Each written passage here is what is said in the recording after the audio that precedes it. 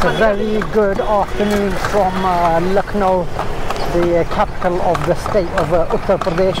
I'm actually on a horse and cart ride. It reminds me of Steptoe and Son. We're chilling out. The clock tower is just there. The guy, I think, is struggling a little bit with his horse. He's giving the horse a rest. Let's see what this horse ride is like. Stick with me, or stick with the horse. This is the infamous clock tower of Lucknow. The horse and cart guy just stopped here for a break, so he told me to check this place out. This is the clock tower of Lucknow, and it's actually quite a decent city, very, very historic. Lots to see here, lots to do. Lots of architecture dating back to 1700s, 1800s in particular. And this clock tower, once the British settled here. In fact, the British were famous for building a lot of clock towers. You find them all over India, and also what is now Pakistan, which was undivided India at the time. Lots of clock towers in the towns and cities. Just like this. This is quite fantastic. I saw this late night with the lights on, and it was actually superb. But let's get back on the cart, because he's waiting for me. Back on board. I think the horse is going to gallop now after a rest. It's had a bit of a break. It's galloping at whatever the gallop speed is. It's actually quite a hot day here, and you get quite a bit of a breeze when you're out about like this.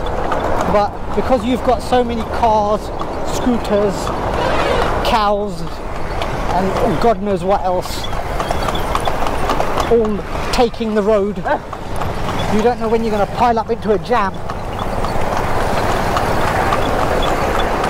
But so far so good in this horse and cart ride in Lucknow. This is where I actually started the horse and cart journey, from the Imam Bara, Lucknow's most famous attraction, where the royal family used to live. Full of historical structures like this, Lucknow.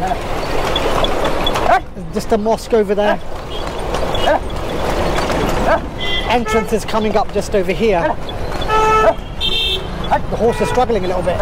The chap is making some noises. Scared me. But that's the Imam Bara entrance.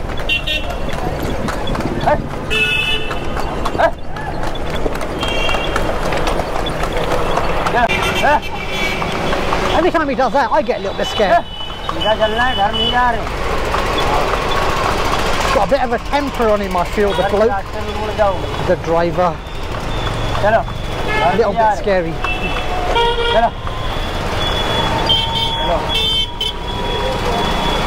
Very scary bloke. If you want to scare someone, have him on your side.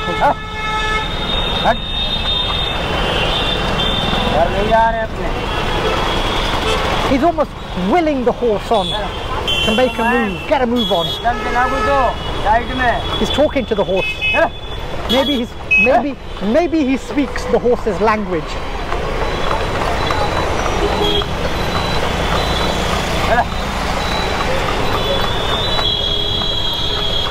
It's actually picking up some speed.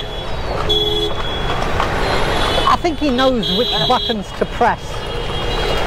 And then the horse gets a move on, slows down, it turns, it moves, and it shakes.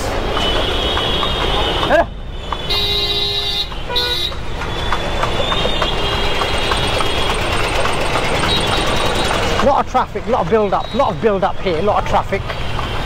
And so you've got to know how to get the horse moving, I guess, in this tense atmosphere that exists. Basically coming up towards the end of our trip on this horse. It's been a wonderful actual experience. It's been a bit of time actually since I've been on a horse and cart ride like this. So if ever you're in the neck of the woods, make it an occasion, I guess, to go on a horse and cart ride. because it is quite a wonderful experience. I want to move on from here, go to my next destination, think about what else I want to see.